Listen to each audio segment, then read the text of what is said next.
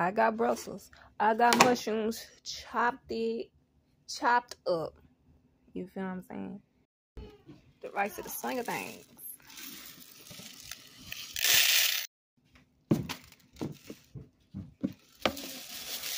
Put a little no. Okay.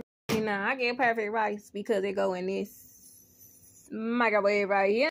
If I got my stuff, I'm ready to go. I gotta rinse my veggies. Got my Brussels. And you spread them out. And you turn on the eye. Turn on the 5. Put it in the middle. Let's see how this go. Oh, did I mention it's a no meat night? Let's go.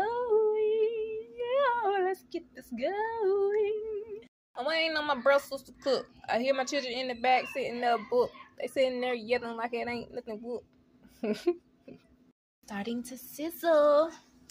So while this is sizzling, well, it's not really, you know, the water is evaporating and things. So once that's over, I get back. Hold on. We gotta add some broccoli to this. We gotta add some broccoli and the mushroom. Yummy. Mix it. Oh, that's not a good word. Let me change my words. Then you mix this up. Now we got Brussels and we got broccoli and mushroom, right? Next step, you gonna add on some oil and some salt. I just bought it, but the pink Himalayan salt, and it's great.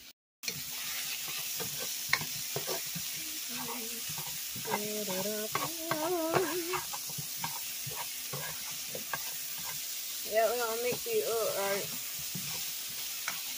Like big time, like.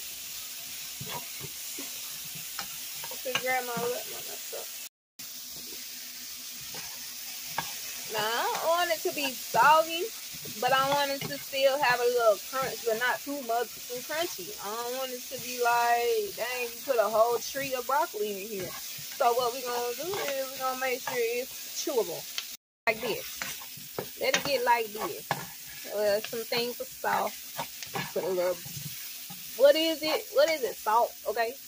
And I'm going to put it over here. Because now I got to wait on the rice. Now we got to do the egg.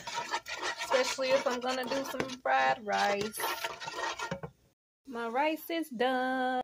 I use some sesame seed oil. It gives it a better flavor. Sesame seed oil is good. It's good. Should I try it? Put all of it in the pan. Well, most of the rice. I ain't put all of it. You're going to put all of that in the pan, most of it. And you're going to keep it moving. Things in there. A little soy sauce.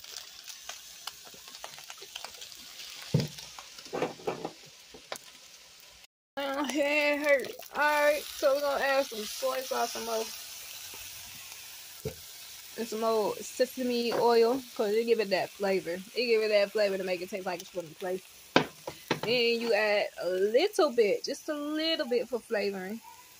That look like little bit, right? One thing wrong with it is that I don't have no egg rolls. Like, yum.